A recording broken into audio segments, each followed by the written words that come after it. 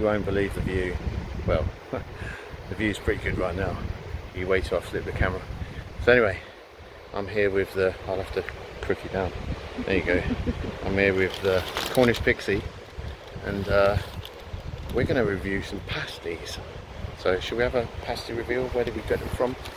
So we went to Rose, and before all you pasty aficionados start complaining, I think Rose, for a franchise group, are pretty bloody good, really. Yeah, alright, they're not like, you know, a Malcolm Barnica or anything like that, but they're a good standard. And they got some new flavours coming, so I was in there talking to them.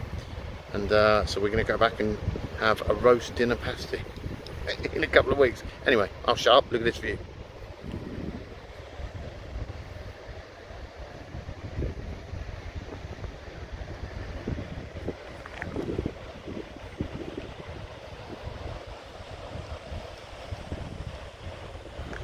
Ain't Cornwall brilliant? Where are we, Pixie? On the coast road between Portreath and Gadreevy. Look at that. What an amazing place to have a pasty. Absolutely stunning. I love it here. When it's not raining. Right, let's eat. There's one advantage spot here, one seat, and that's it. We're just claiming it. Look at this. How brilliant is this? It was like it's the pasty eating spot. I'm going to put my arse down here. Oh, that's proper comfy. What do you reckon? It's perfect. Perfect. Oh my god. So, apart from me in my hair, I hope these sounds alright. But look at that. If you're going to eat a Cornish pasty, you might as well sit on the Cornish coast. Oh, I feel a new playlist coming on. Cornish coastline pasties. It doesn't sound catchy, does it? Sounds a bit shit. Pasties on the beach. Now that sounds a bit sexist. Do you know what I mean? So there you go, depends on the beach. So this is a large steak. I've got to have one. We've got other pasties in the bag, but what I like about it is it makes a big smile. But look at the size of that thing. It's big. It's actually, look, that's my hand. I have big hands. It's bigger than my hand. And does that look lovely with the sea in the background? It does look lovely with the sea in the background. So there you go. So I'm going to get to this. I'm actually starving. Okay.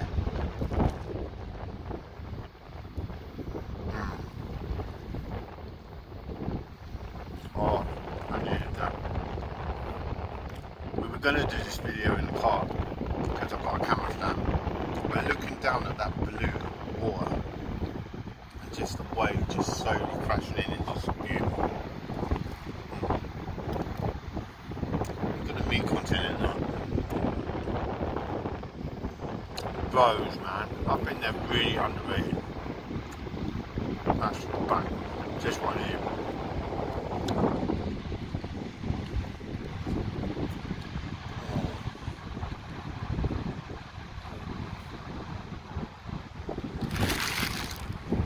It's not dry. There's a perfect blend. There's a lot of meat. It's not too peppery, and I know that's contentious because a lot of people like peppery pasties. I like it on the medium side of peppery.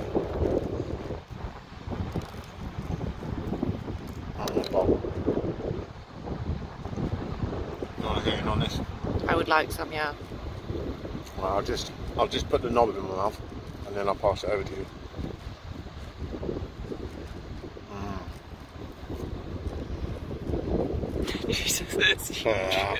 Massive. Yeah, I'm recording. You went straight for the knob. That's unlike you. Is it just to get it out of the way? Okay. Oh, sorry, I'm still chewing. I'm really hungry. It's good, and the view is amazing. I know, I'm looking at it.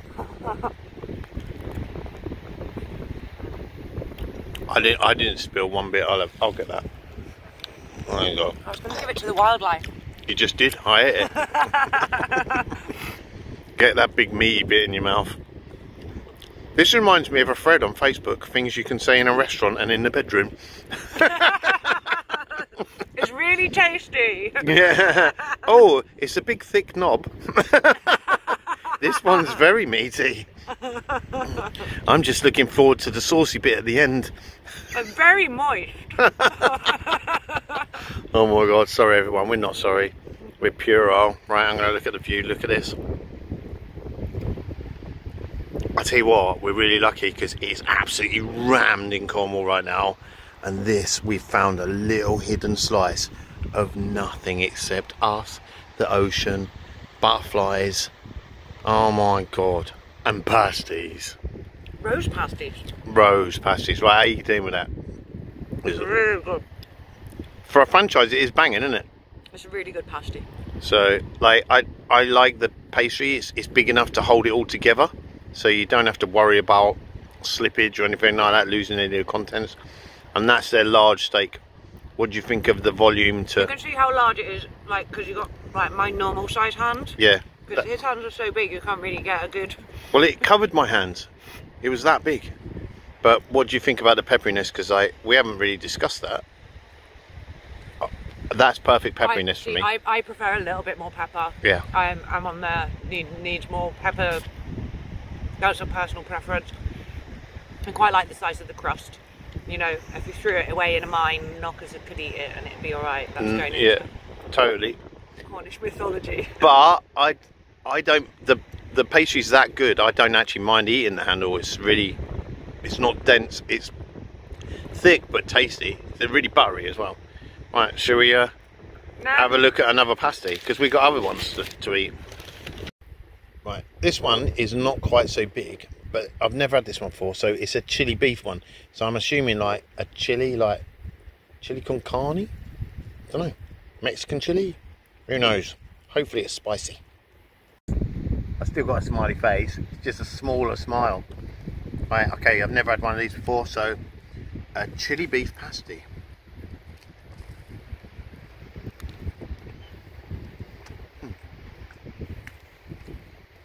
Got that little red kidney beans stuff in it.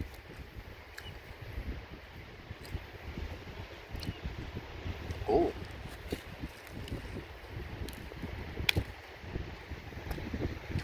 You're going to like this. That's a lot better than I expected. So, that actually has got a bit of heat to it. I could quite easily eat all of this without sharing, but I'm not that bad person. Oh my god, this is actually really good. I'm enjoying this more than I enjoyed the steak.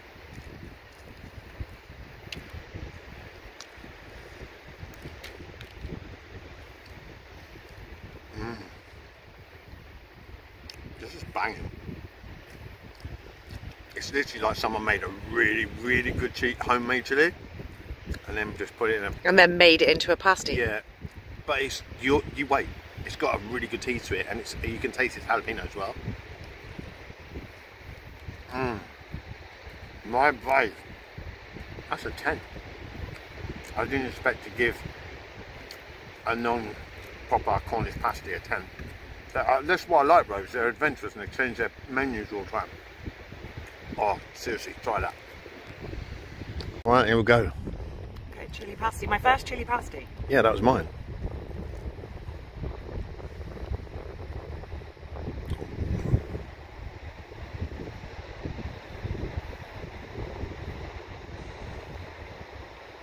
That's alright.